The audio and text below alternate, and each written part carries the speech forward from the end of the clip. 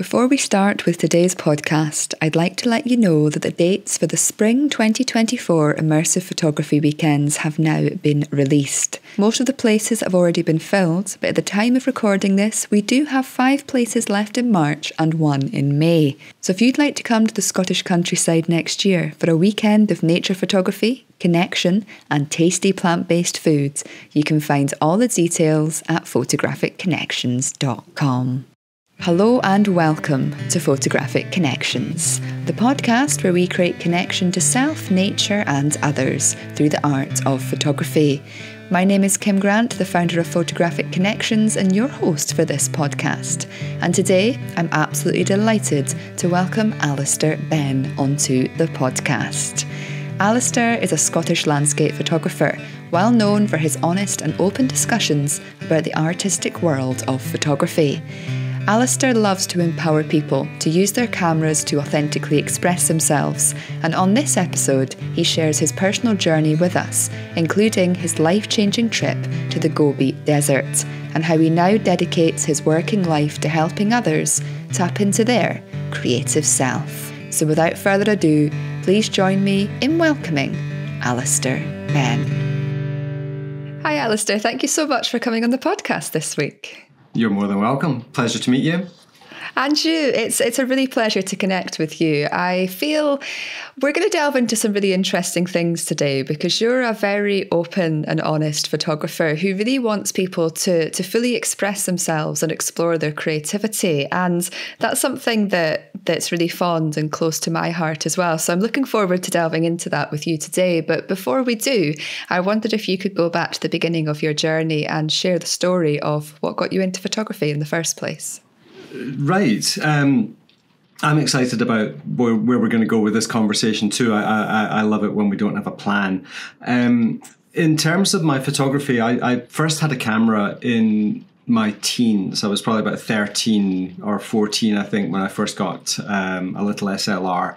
And I was living in the Southern Highlands of Scotland. We'd moved up from Glasgow when I was 12. And we'd sort of moved into sort of Perthshire, which for Scottish people know it's a beautiful, beautiful part of Scotland, really where the Highlands start. So I would just run around pointing my camera at things I thought were cool, really, with no technical skill whatsoever. And then, of course, that's very much play. It's kind of serious play, I think, when you're a child. And then I didn't really pick up a camera again until my 30s. You know, you head off to university, you get a job, you get married, you have kids, you know, and before you know it, you don't have a lot of time to go and play or even to be creative and so forth. So I didn't really pick up a camera again until 2001. So by that time, I was in my early to mid 30s. And it was bird photography that was my passion back then. I've been a really, really keen birder since the age of about 3.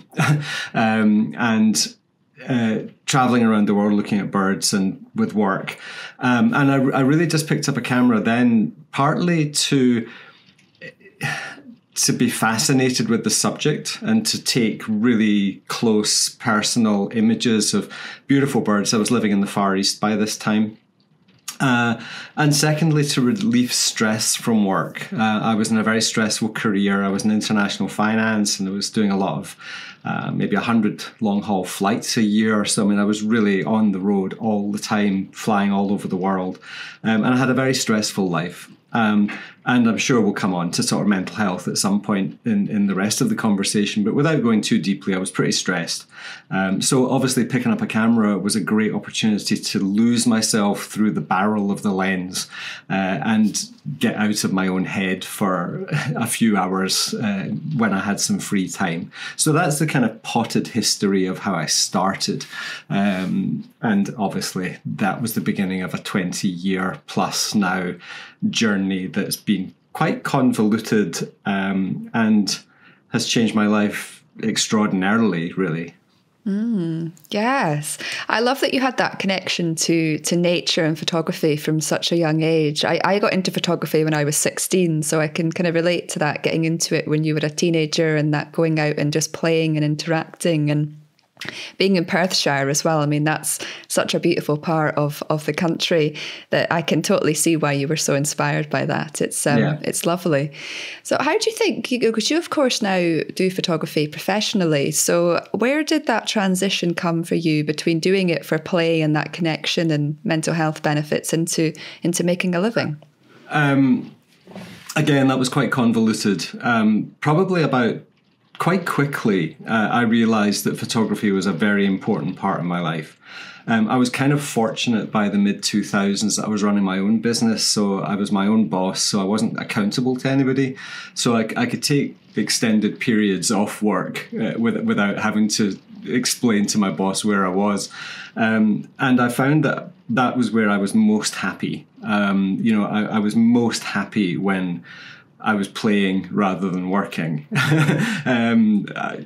As I approach my next birthday, which is at the weekend, in the diary it just says Alister 16 again, and that hasn't really changed much since I was a kid, really. But probably about 2007, 2008. I kind of thought, listen, I think I might be able to do something with this, and it could be quite interesting. And the thing that was the transition for me was that I had got into landscape photography by about 2004, 2005. I'd been living in the Himalayas for quite a long time. I'd been living in Tibet for quite a long time. And I did a lot of night photography, but there was no learning material for night photography at that point in time, just like nothing. So I spent about 3 years just researching, going out at night, photographing under all sorts of different conditions, trying to work out all this stuff out from first principles about how to get good exposures, how to focus, how to manage depth of field. So quite a technical deep dive into night photography. And I published my first ebook in 2012. So that was the first step. And I didn't know if I was going to sell any at all. But Michael Reichman, the late Michael Reichman, unfortunately, who ran Luminous Landscape, I sent him a copy of it, and he wrote a very, very glowing review in Luminous Landscape. And I remember the morning waking up and just seeing email after email after email of sales for this ebook. And it just took off because it was the first ebook really about night photography back in 2012. And that was it. I just thought, well, this is really easy. I can make money doing this, and basically haven't looked back since. So I'm very fortunate that we make a good living from our work.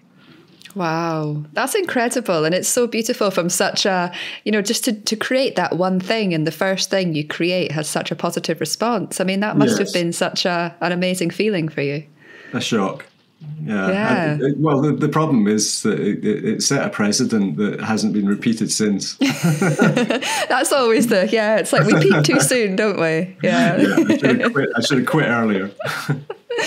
It's very clear from your story that you've done a lot of travel around the world. And how do you think that has really fed into what you do now? Because you clearly have a very open mind, but also a very deep understanding for the world. And I just feel like your kind of broad, open mind plays a really deep connection with now how you work with other people, but also how you express yourself in your images. Right. I think I'm a firm believer in the combination of nature and nurture.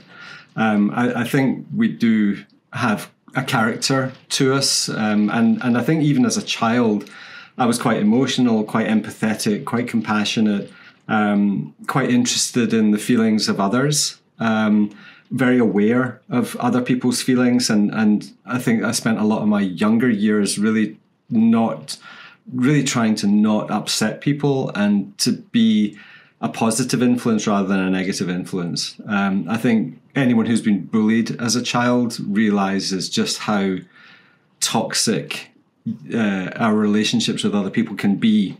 Even when we think we're being playful, we can actually be very hurtful. So I think I've always been quite sensitive in that nature. My father was a marine engineer. He used to spend most of his time traveling around the world with his work. And I was fortunate as a kid to go out to sea quite often with him. So we'd go to the States and we'd go to Africa and all over the world with him. And that kind of gave me that wanderlust, which in conjunction with my birding just gave me an excuse. It was just like, yeah, I want to go and see birds in China, or I want to go and see birds in Borneo. But then with my work, I was able to go and do lots of interesting things. Travel is a very interesting way to tell you who you really are. When you're faced with different cultures and different races and different ethnicities and faiths and religions, particularly in places like Tibet, where it's very, very evident that you're dealing with people who are fundamentally so different from Westerners.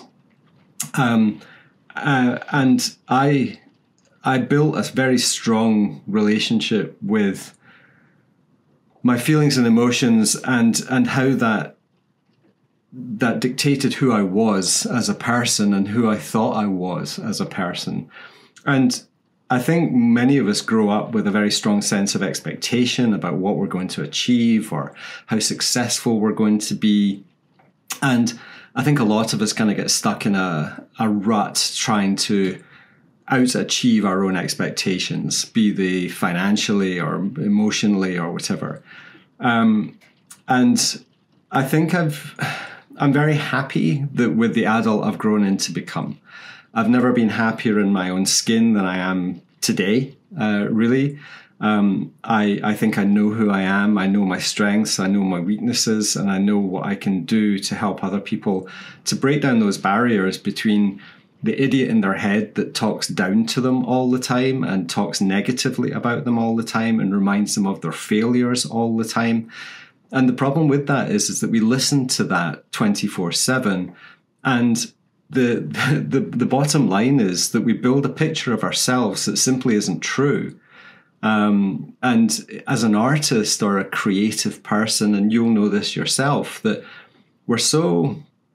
people can become very reliant on external validation or what other people think about us or what other people think about our work. And unless we're happy with ourselves, every rave review from outside is pretty meaningless, really. Don't read the good ones, don't read the bad ones. It's kind of that sort of position. So I think, yes, travel's been a really important part of my life and my development, but equally so has been moving back to Scotland. It's 10 years ago now, just over 10 years since I came back. And honestly, if you'd asked me 15 years ago, do you think you'll move back to Scotland and live on the West Coast? It'd be, oh, no, never. I'm going to be a vagabond living in the Far East or wherever. So, being prepared for unexpected turns is always interesting. I kind of came back here by accident. But yeah, the short answer to your question is, I think what art is a way for us to articulate perspectives and things we've learned about life and dealing with life, and showing other people that we can change, we can develop, we can grow, we can have a different relationship with ourselves. And in doing so, it gives us a different relationship with everything. I'm like a Scottish bald Barbie doll. You pull the string and I'll talk. So apologies. No, it's good. It's good. I love these deep dives that people go into explaining things, because it's, yeah, I mean, we have to go away sometimes, don't we, in whatever way that is for us personally, to discover ourselves and to understand the world. And as you rightly said there, we never know what the future holds, where we're going to end up or what we're going to do. And I think it's just about being open to all of that.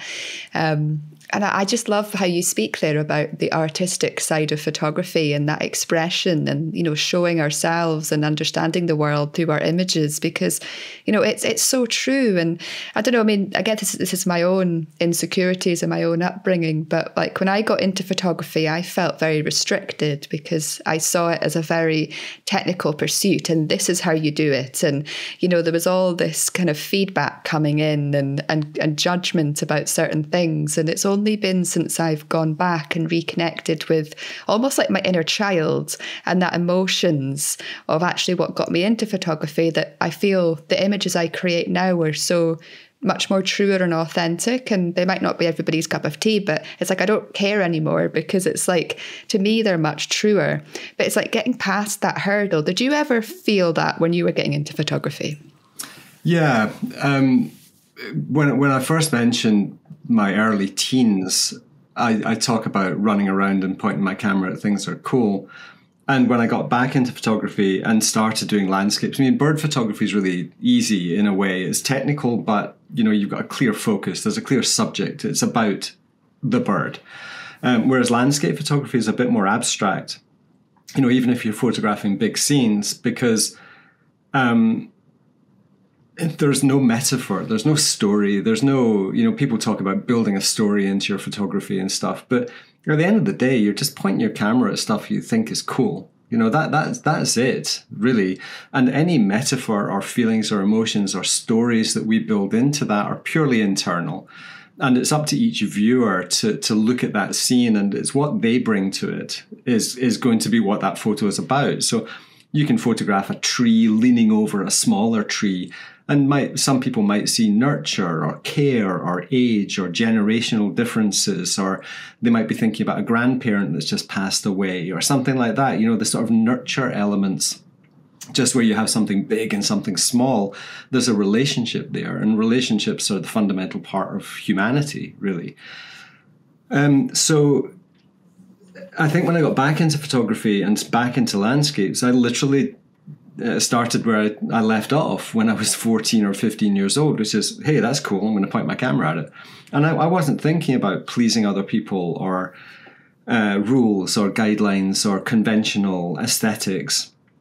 And I joined a forum. I joined naturescapes.net in 2004 and started posting images, mostly birds, but occasional landscapes. And people would start giving me critique and saying, oh, well, this is very unconventional and this doesn't work and you can't do that. And like an idiot, like an insecure idiot, I listened to them and started to learn. I started to study. I started to read every book on composition that's ever been written. And went through a period of about 10 years, really, where I think I became a very classical photographer, technical and structured, to create images that most people would find attractive. And it worked. I got really well known. I gained a certain amount of notoriety in the industry. I think I grew up at a time where it was easier to do that. Friends with like Mark Adamus and Guy Tal and, Bill Neal and Alex Noriega, and, the list of my buddies, Adam Gibbs, the list of my buddies is like the who's who of contemporary landscape photography. And we all grew up kind of together. And I got to the point in 2016 where I just thought, I hate this. I hate these images. They mean nothing to me. I'm making the same composition again and again and again, just with different stuff in it. It was very formulaic, very structured, and you could go anywhere and make a good photograph, but I didn't feel they were mine in a way. And that was the cusp, that was the transition that took me to the Gobi Desert in January 2017, and then everything changed. That was that's where my life just suddenly went from a complete breakdown of who I was into this new person who, what's it now? So that'll be six and a bit years, nearly 7 years. It was 7 years in January that I went to the Gobi for the first time. That 7 years has changed me so fundamentally as to who I am. And I pay a lot of respect to my work as a creative person as the catalyst for that change. It really shows there, doesn't it? The how life, like, I think we go through this a couple of times in life, don't we? It's like we're almost like reborn and we rediscover ourselves in different places. What was it about the Gobi Desert that was just like so mesmerizing and life-changing for you? Right. Well, the long answer is in my book, which is the obligatory product placement in any conversation. I wrote a book called Out of Darkness, which is my first printed photo book, and I tell the story in great depth and incredibly openly. I got some feedback from a buddy of mine saying that's an incredibly harrowing read. So it is quite a deep story. So in short, I've suffered or had suffered quite badly from anxiety and depression for about 30 years. Started when I was in my teens, very much through my 20s. And even though I was functional, there was definitely a shadow kind of hanging over me for most of my adult life. And it was getting worse. So even though I was doing work that I loved doing and running workshops, which I really enjoyed, and sort of hanging out with people, inside my head was a bit of a mess. So in January of 2017, I said to my then wife, my ex-wife, who was Chinese, that I needed to get away. So she'd done a bunch of research about the Gobi, and literally 3 days later, we were on a plane flying across northern China to go and spend about 3 weeks in the desert. And as a classical landscape photographer using a 14mm lens with that classic sort of foreground, midground, background, I was lost in this big empty space. And so I decided, rather than having a complete existential crisis, that I would try something different. So I just thought, right, I'm going to go back to what I used to do, which is if I think something looks cool, I'm going to point my camera at it. I'm not going to think, I'm not going to analyze, I'm not going to compose consciously. I'm just going to let everything be as intuitive as possible. And I did that for 3 weeks, mostly with a longer lens, like an 80-400. So a lot of those images are sort of 300-400mm. So just picking out tiny little details in the landscape. And when I got home from that trip, I kind of realized that I really liked the images, first of all. I felt a very, very strong connection to them. And I almost felt that they were playing out my relationship with my anxiety, in that some of them were really dark, really, really dark. And I mean, not depressing. There was always a ray of hope in them. There was always light in them, but they were dark. And others were really light and airy and soft and frivolous almost. And I think they were just painting this emotional spectrum, the picture of my emotional spectrum, or an articulation of how I felt, both the dark and the light. And I started to analyze, well, why did I point my camera at that? You know, what was it about that scene that made me just think, right, that is so cool, I want to do it. So I started analyzing all the images, and I ended up, over the next 2 years, I ended up going back to the Gobi 7 times. So so once I'd been once on my own, I started running workshops there. So I went back 7 times in total. The last time being like February 2019. So over that 2-year period, quite intense periods of time in the desert. And every time I went, I would do the same thing. I would just take photos that just spoke to me aesthetically. So in 2018, I started to sit down and kind of work it all out, and came up with 5 attributes of the landscape that make you engage with it. And I've written a lot about this and talked a lot about this and made videos about it. But basically the 5 triggers are luminosity, so light; contrast, which is obviously a big description. There's lots of different types of contrast. Color, atmosphere, and geometry. So those 5 things, every scene you look at are made up of those 5 things: luminosity, contrast, color, atmosphere, and geometry. And that oddly became, I have found another couple since, but I don't talk about them yet because I'm going to write a book about it. But basically those 5 attributes guide us through the landscape. And they're also a mirror to who we are in any given moment. So if we're feeling down, and, you know, you might be drawn to darker scenes, you might be drawn to lighter scenes, you might be drawn to soft curves, or you might be drawn to more angular, challenging structures. You know, and being open to all of those means that you're open to your full potential. You know, if you only photograph one type of thing, and you only ever photograph one type of thing because you think that that is either what you're known for or what people are going to like, then you just become a facsimile of yourself. You know, you just become, that's an old word. We don't use that anymore, I guess. But, you know, you just become a cliche. You know, you just become stuck in this very narrow this is what I want people to think I am. Whereas now I've gone back to just pointing my camera at whatever I think is cool, because they're for me anyway. So, yeah, I mean, you know, it's a long, convoluted and quite complex story. But I strongly believe in art, creativity, expression, emotional articulation as catalysts and passports to a better future for ourselves. And the people I work with now in terms of mentorships or on the Expressive Photography Forum that I run, the changes in people are remarkable. You know, from being agoraphobic, you know, just nervous wrecks to being mentors themselves, you know, in 3 years. It's staggering to see the change in people. So yeah, I'm clearly passionate and convinced of the value of what we're trying to do here, and that's hugely satisfying.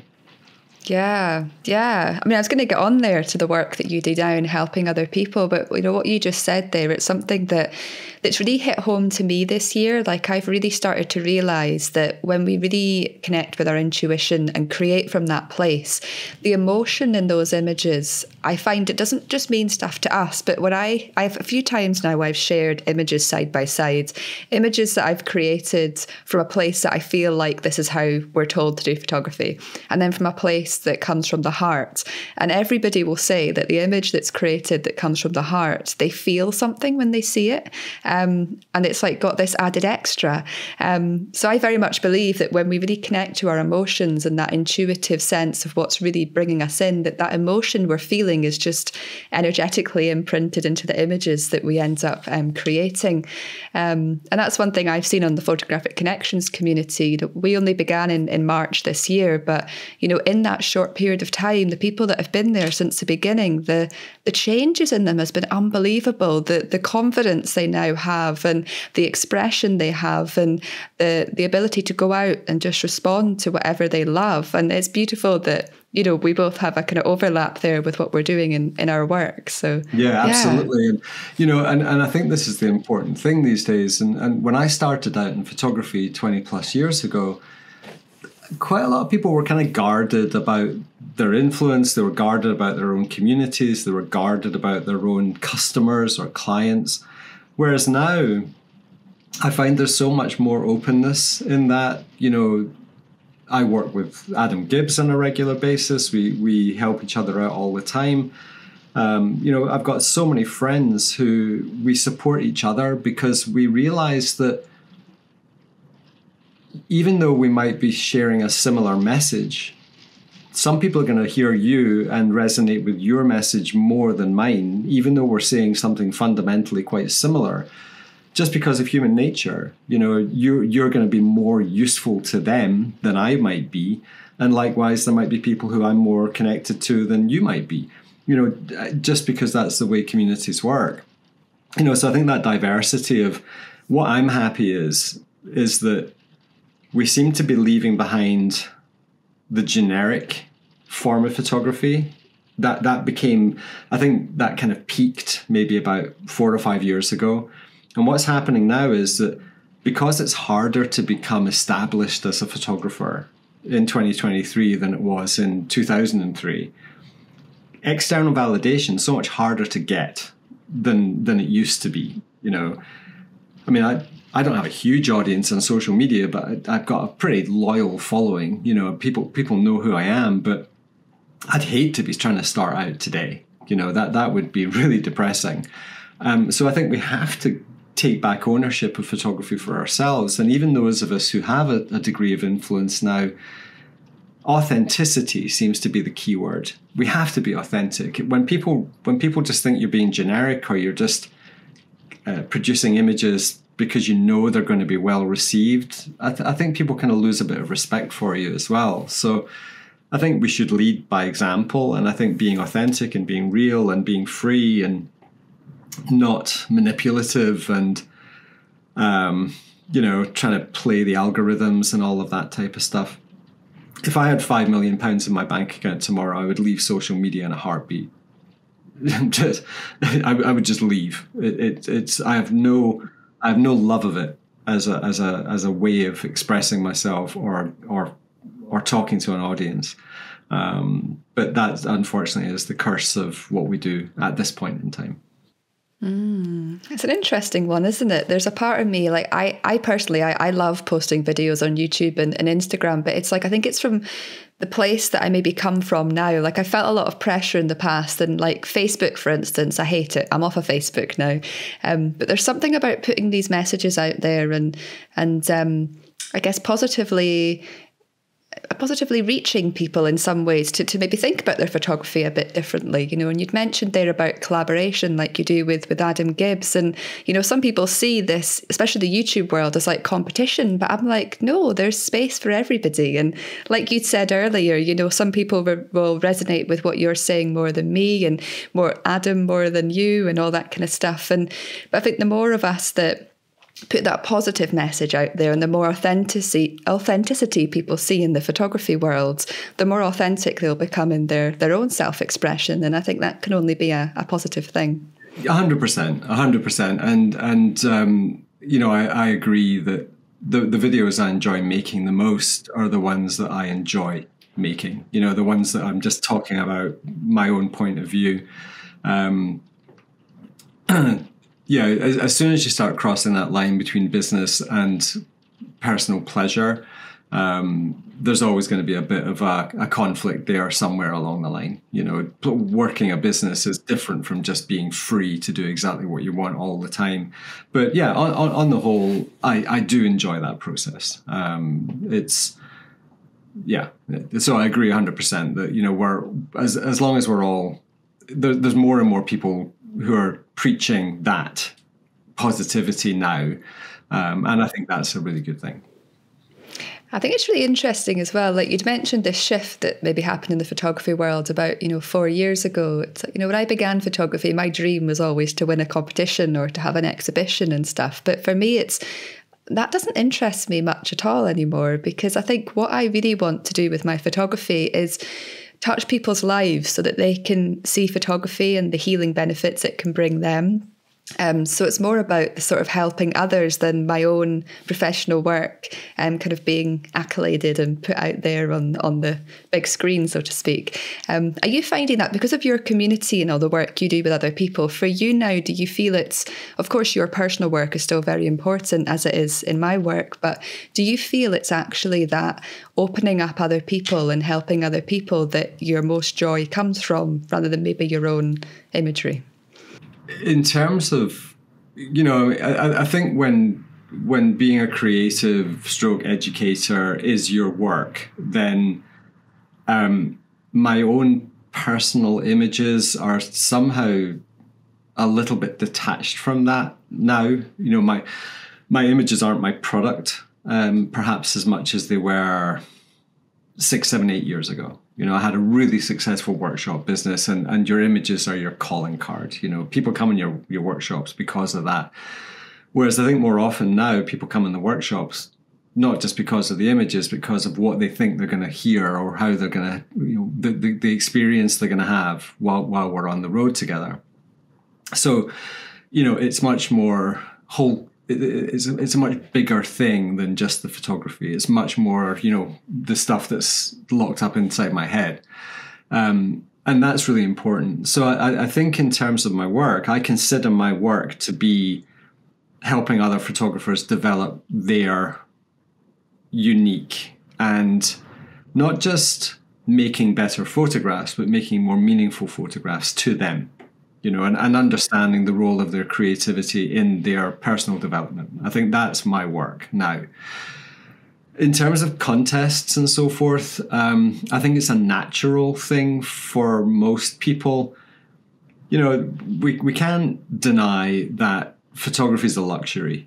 You know, being able to spend X amount of money on cameras and lenses and tripods and other gear, and then travel somewhere to go and make photographs and just have the free time to go and do that is a luxury. You know, there's billions of people on this planet who food, water, shelter, health is far, far more pressing to them. And the whole concept of exploring their personal development through their creative aesthetics is meaningless in many regards. So I think we have to instantly think of ourselves as fortunate. And what that basically means is that the creativity in this form, using photography, is open to a relatively small percentage of people who can afford to do it. They've got the money to pay for the gear, they've got the money to go to cool places, and they've got the money to take time off survival to actually just go out and be creative. So we're kind of lucky. We're in the lucky set of people. Now, a byproduct of having that degree of security and financial ability is that we have an ego. Because we've been successful enough in whatever it is we've done in our lives to have the money and the free time to go and do these things. And I know there's a lot of people out there, and myself included probably when I started, where being liked, being acknowledged, being praised, and winning contests was all part of, yes, I have mastered this, I'm good at this. And I did it. I think 2012 I entered my first contest, and right through 12, 13, 14, 15, 16, I think was the last time I kind of entered anything. And I did pretty well and won some awards and stuff like that. But now it doesn't interest me at all. In fact, I think there's a limited number of people who are truly qualified to critique images, meaningfully critique images, in terms of they actually understand that an image can be incredible even if they don't like it. People often confuse critique with opinion. Oh, well, if you did this, this, and this, then it's good. Well, that's not necessarily the case. I always say it's like if people walk into a party at our house and they don't like the music that I'm playing in the house, and they change it to something that I don't like, is the ambience of the party better because they've got to decide what they want everyone to listen to? If someone tried to do that in your house, you'd throw them out, But we do it with our creativity all the time. We take that so personally. So I don't believe that contests are necessarily beneficial to people's development.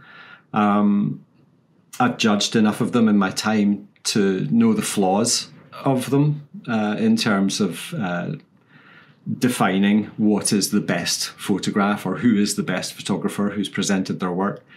So that whole thing, to me, I just think is meaningless now. I think most of us have fairly unhealthy relationships with ourselves. We carry a lot of baggage from when we're kids. We carry a lot of baggage from our own expectations of who we're going to become and what we're going to achieve with our lives. And as we get older, it's easy to look back with regrets and all of these types of things. And I think creativity is just a catalyst. It's a way to tap into who we really are, as opposed to either who we think we are or who we want to be. And those three things are completely different.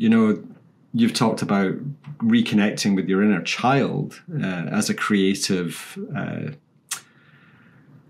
a way of tapping into a more creative version of yourself. And kids don't need to be taught how to be creative. Kids are creative. I remember clearly, lying on the floor of our house playing with boxes and zoo animals and soldiers and all of this type of stuff. And the flights of fancy in your imagination are running through the woods with a stick, pretending you're chasing dragons or whatever.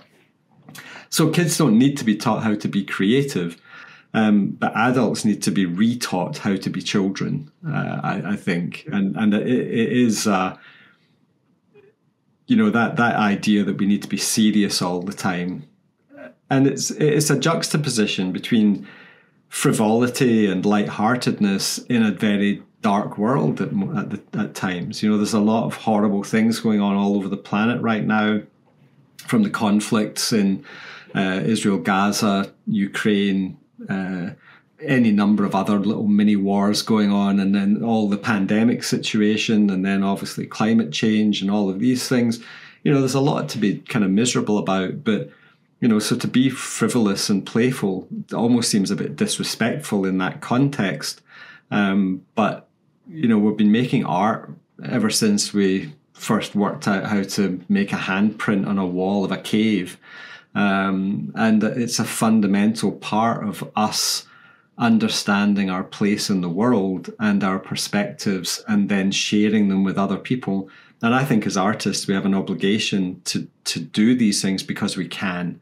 We can articulate, we can express, we can share how we feel. And that openness that you mentioned earlier in the podcast, I am super open because I think it empowers other people to be open. And that, I think, is better than being closed. No, definitely. I mean, that openness, it's like you say, it encourages other people to be open, and it gets to the root of what it means to be human. I think we live in such a disconnected world nowadays. Of course, not everybody is disconnected, but there is a lot of people out there who feel very alone and lonely and not seen and not heard, and who also, just don't know how to express themselves. And I found in my own life that the art, writing, photography, all these different, everything really artistic, and being out in nature as well, has given me the gift of being able to speak, because like in my story, I didn't have a voice. I didn't feel like I had a voice growing up.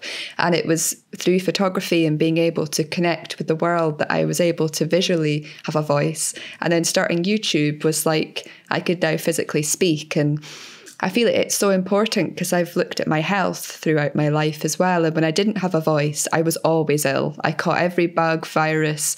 I had infections all the time. But the moment I started creatively expressing myself, it was like that emotional release and all that energy being released into something. And that's just listening to what you were saying there about art and being able to articulate. And I just feel it's such an important thing for everybody to have something, there's so many different creative pursuits. So to find something that works for you and that speaks to you, and to find the time to do it, because it can play wonders, I think, to everybody's 100%, life. 100%. And I mean, I've been playing guitar since I was 14. I mean, that's been my other big creative outlet pretty much my whole life. Even on holiday, I brought a guitar with me, because so I'm still plugging in and playing.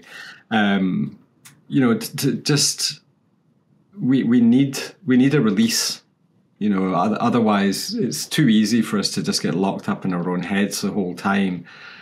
And like I said earlier on, I mean, I just think we can be quite unreliable in terms of appraising our own value and our own strengths. It's easy to see weaknesses all the time and to feel small. It's funny because I'm 5'9" in height, which is 176 centimeters for those living in the 21st century. And my wife's 6 foot, so she's 181 centimeters. So she kind of towers over me a little bit. And I couldn't imagine doing that when I was 17, to have a partner who was clearly a lot taller than me, because it's like, it's shattering your ego, and you're just a wee guy and all of that type of stuff. But now it's great. I think it's the root of all my back problems, of course. But so looking up all the time. But it's to just accept ourselves for who we are. I'm not gonna change my height, so why worry about it? It's we stress out about too many things. The world's bad enough as it is without inventing stuff. Was it Hemingway? I think it was Hemingway. It was either Hemingway or Mark Twain. I can never remember which one it was. He said, "I've endured some terrible things in my life, and some of them even happened." And I think that's really. It's like a light switch going on. Once you realize that you create your own life through your thoughts, and that is not a reliable representation of who you are or what you're experiencing or the reality of the situation, it's almost like flicking a switch or turning a coin over. Is that all of a sudden darkness can become light, and melancholy can become joy. All of these are just perspectives. So yeah, I'm super excited about my work, and super excited to where things are going to go over the next few years. And I've got a lot of things I want to do, so there'll be no retirement in this house. That's good though, because you're passionate about what you do. You've got this positivity and almost this purpose, and you're helping humanity, which is beautiful. And I think on that note, I think everyone, I'm sure, will be really excited to see where things go for you, Alister, because you've got a very clear vision, I think, and a very honest and authentic way to approaching your photography and your work. So I know I certainly am looking forward to seeing where things go. So I just wanted to thank you for your I just wanted to thank you for your time today, and for those who have really resonated with your story and don't already connect with you, where can they go to find you? The best home is expressive.photography. That's our website. On there is everything that we do, be it ebooks, videos, workshops, the Out of Darkness book, which was a labour of love beyond all compare. Whether I do another book or not really depends on how long it takes me to recover from doing this one. But yeah, expressive.photography. And then from there, you'll find me on the usual social media type platforms and stuff like that. But yeah, our website is the best home to go to. Brilliant. Well, thank you again, Alister. It's been an absolute pleasure. Yeah, thank you so much for your time. It's been a lot of fun. Thank you. Thank you so much for taking the time to listen to this week's podcast. It really does mean the world to me. As mentioned at the beginning, if you'd like to come to Scotland in 2024 for a weekend of nature photography, human connection and tasty plant-based foods, you can find all the details for our immersive photography weekends at photographicconnections.com. And now that this podcast has come to an end, there's only one thing left for you to do. It's time to pick up your camera and head outdoors. There's so many incredible photographic opportunities just waiting for you to discover.